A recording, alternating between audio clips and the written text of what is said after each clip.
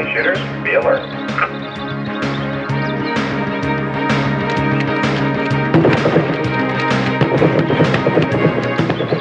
On the firing line, safety is the most important concern. As a firearms instructor, you're responsible for the personal safety of your students, bystanders, and yourself. By recognizing common safety violations, you can correct potentially dangerous mistakes, or better yet, prevent them from happening in the first place. Range safety begins the moment a student picks up a weapon. The cardinal rule is this: always assume a weapon is loaded until you find out otherwise, and never point a weapon at someone or something you don't intend to shoot. Once students are on the firing line, communications becomes important. Each individual needs to hear and comply with basic tower commands. Make sure you have your eye and hearing protection in place. Your job as an instructor is to make sure students follow those commands. You must watch closely for potential safety hazards and be ready to step in quickly to prevent a violation. For this reason, it's important to know the basic hand signals used to communicate with the tower. Okay, line's now clear. Look down, make sure there's no change. A thumbs up sign means yes. To indicate no, raise your open hand above your head. Making a T with both hands means time out. A hand held stiffly over the head and turned one way then the other means edge or face the targets. And a single finger moved in a circular motion means we're ready to go. At the indoor range, communication with the control booth is done by microphone. Okay, shooters, stand at ease and let me repeat the course of fire. While interfacing with the control booth is important, it's just as necessary to maintain good instructor-student communications. When talking to a student, keep your instructions brief and to the point. Okay. Remember, the rest of the class is waiting to continue their exercise. Reload 2 and fire those. Okay, thanks. Never talk to a student while the tower is speaking. This way, you won't miss a command, and neither will the student. The student needing assistance should raise his free hand to get the instructor's attention, but don't count on it. Oh, here. If it won't load, just push it up there. Put your thumb right there. Like that. Some students will attempt to turn around on the firing line with their weapon in hand. Keep that weapon pointed down range, all right? Always approach the student from the gun side. That way, you can catch his hand before he points the firearm at you. Keep that safety on while you're loading. The key is in being alert. Watch your students carefully. All right, see where your hand's right here in the hand? Put it right here in the And if another line instructor is working with an individual, be prepared to watch his or her students as well. One final word. When working as a line instructor, stand far enough behind the students to get the big picture. From this spot, you can move up and down the line, watching your students closely. Now let's focus on specific safety concerns. First and foremost is safety equipment. Notice the problem here. The student remembered his ear protection, but while attempting to get them on, began pointing his firearm in an unsafe direction. Your weapon first. Everyone at the range, including instructors, should wear adequate safety gear for eyes and ears. Be alert, however. Trying to replace them in the middle of an exercise could prove hazardous. Another common problem is unsafe movement on the firing line. A student should never turn or step off the firing line with a gun in hand. Whoa, whoa, whoa, whoa. Let's go ahead and get you turned around here and get you back up to the line. All right, keep the gun. Notice the unsafe direction in which this student is pointing her gun. Many students fail to realize these walls are not bulletproof. Oh, keep that weapon pointed down range. Okay, when Be you're alert loading, to the dangers right, of this point down situation. range. It's a common error and a potentially serious one. Another common violation on the firing line is bending over. This commonly occurs while loading. Students will drop their ammunition and bend over to pick it up. The problem, of course, is that in the process of bending over, they might be placing themselves in the path of someone else's loaded gun. As a Remember, firearms don't bend over on instructor, the line. you can't You drop anything, overemphasize you go the to your back importance of pocket. this These lesson. partitions don't stop bullets. All right, and while you're bending over, one of these weapons could be pointed right at your head. Okay? All right, go ahead. Just as you can't overemphasize the importance of always pointing your weapon in a safe, downrange direction. Notice how this student pulls his revolver back toward his chin after shooting. At this point, you can clearly see the weapon is pointed in an unsafe, upward position. Let's see how the instructor corrects this student. Keep that weapon pointed downrange all the time. When you're drawing, you come straight out to the target. When you finish, you come straight back in. As we see again in slow motion, the correct procedure is to keep the muzzle of the weapon always pointed downrange until it's ready to be holstered. Any accidental discharge will then do minimal damage. Good. And keep this in mind when working in an indoor range.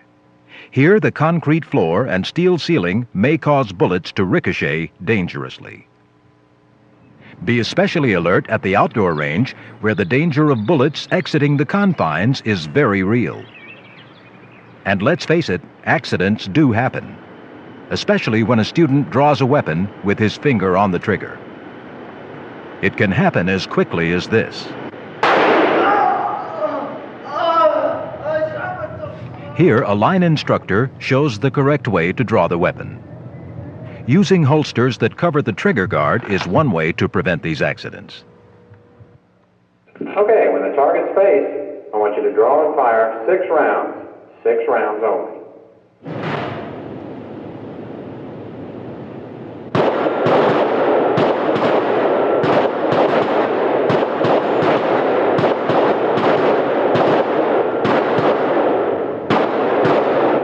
Okay, shooters, I want you to unload and holster an empty weapon.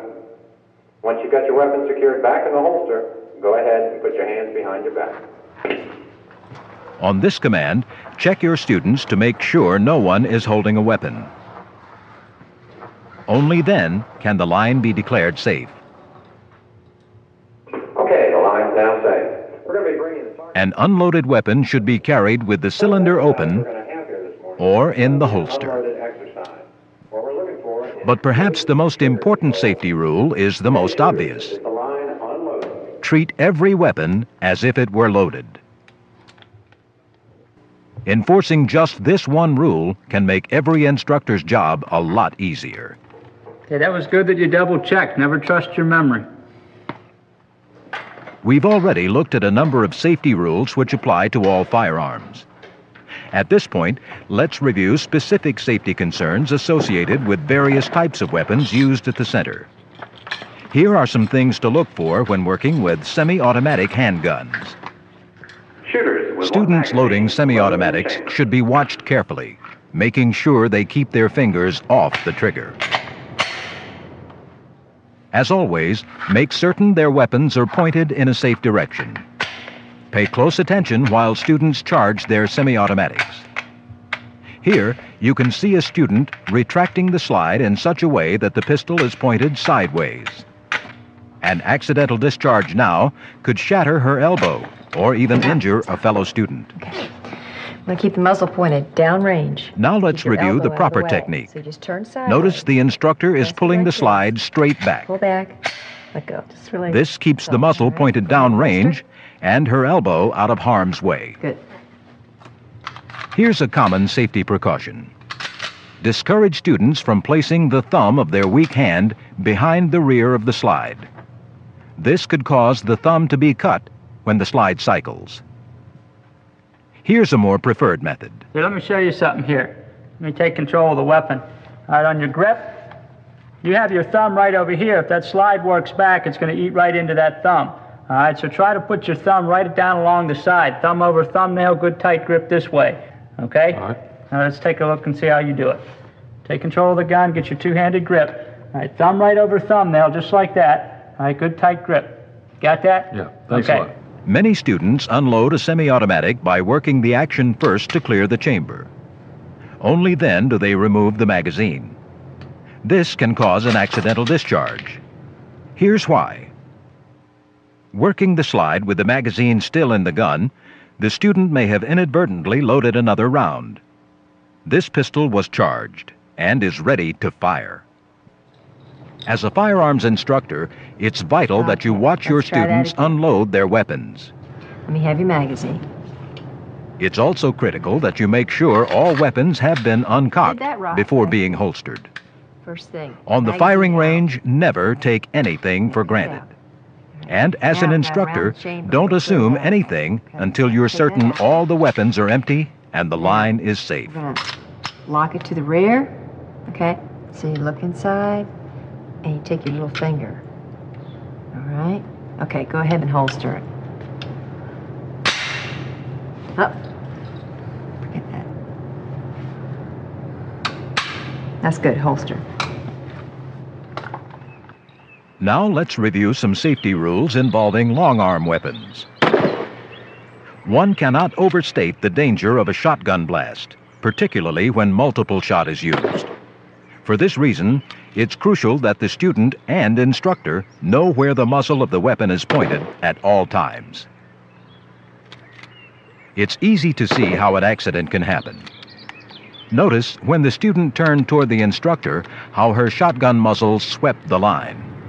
Keep that gun pointed downrange now. Don't let it swing side to side. Keep it level to the ground. It can happen just as easily with a rifle. Hey, Linda. Remember, it's up to you to ensure that weapon all pointed weapons remain downrange. pointed in a safe That way. You downrange just point at the direction. student next to you. It's also vital to make sure the muzzle of any long-arm weapon is kept level with the ground, not pointing up, where a round could clear the protective berm and possibly injure someone who may be passing by. There, we got to keep it level into the ground. So when you fire, don't raise it up. Just keep it right level to the ground. Now let's consider loading technique. Special attention must be given when a student is working with an AR-15 semi-automatic rifle. See what happens when this T-shaped charging handle is not secured before releasing the bolt? If a student's cheek were placed here, as it would be for firing, a serious laceration could occur. Stop. Let me have the weapon. Now let's watch how a round is properly I want to show chambered. you something here. This is very important. The T-shaped handle is pulled back and the bottom of this bolt latch is pushed in to lock the bolt in position. The charging handle is then pushed forward into a secure position. Only at this point is the top of the bolt latch pressed, releasing the spring-pressured bolt, thereby chambering The around. bolt latch, let the bolt go forward. Okay. All right, go ahead. Pay special attention when students are clearing a long-arm weapon. Here, a student is clearing the AR-15. Notice how he first moves the selector switch into the S position for safety. He then removes the magazine. The bolt is locked to the rear and the chamber is inspected. This weapon may now be transported in the port arms position. Okay, check the chamber. Go ahead and bring it to a port arms position. There are other concerns for long arms, particularly with respect to the shotgun. Here, the student is committing several errors which could jeopardize her safety. Consider her stance. Notice how the student's body is bladed to her target. This kind of stance will allow the shotgun to slip during recoil. Here, you see that her middle finger is placed right next to the trigger guard. That finger could be seriously injured when the weapon recoils. Finally, note the position of her head and cheek. If she fires in this position, the stock will slap her in the face. Now let's see how the instructor corrects Here, let these me help errors. you. I'll show you a better way to do that. Why don't you come around on my left side? The instructor's stance is squared to the target. Hold it up. You want your shoulders Her square cheek to the is pressed target. firmly against the Square. shotgun stock It's gonna look like to prevent this. injury during recoil. Also, notice the position of the butt of the gun, securely held in the pocket and away from the shooter's bicep. See how the instructor keeps the thumb of her shooting hand away from her nose.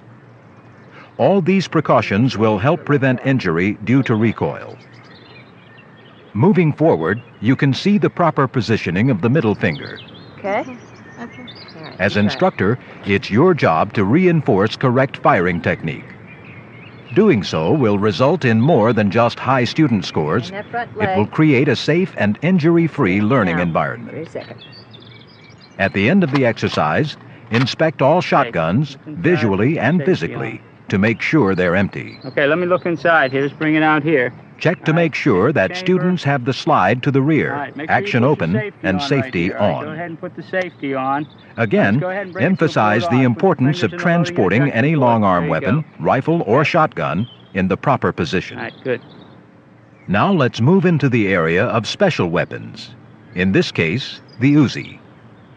The important thing to watch out for when students handle an Uzi is malfunctions, which can cause potential problems while making the weapon safe. Let's review how it's done. Here, take your finger off the trigger. All right. Here's an Uzi with a malfunction. Notice the instructor first recocks the weapon by pulling back the cocking knob. She then removes the magazine, inspects the chamber, and reinserts the magazine. Then returns the weapon to the student. To clear the weapon after firing has been completed, follow this procedure. First, recock the weapon, locking the bolt to the rear. Next, inspect the chamber, remove the magazine, then visually and physically check the chamber area. The bolt is then released by pulling the trigger. You then reset the safety switch to S. This is the All right, good, procedure that good. must be used to ensure an Uzi is safe. Let's see what There you can got. be no Get safety shortcuts. on. All right, For good. confirmation, inspect the weapon completely. By now you should realize the firing range is no place for carelessness. The briefest lapse of attention could result in a dangerous, even deadly mistake. It's not easy. As a firearms instructor, you must be alert at all times. Level with the ground. You must be quick to spot a violation Good. and even quicker to step in and correct it. It's a mentally exhausting job, but it's a crucial one. Knowing what to look for helps. So does knowing how to prevent or correct safety violations. In the end, however, it's on your shoulders. Range safety is ultimately the responsibility of each and every firearms instructor. It's a commitment to your students, your colleagues, and to yourself. Bring your weapons up to your shoulder. Step back with your strong foot.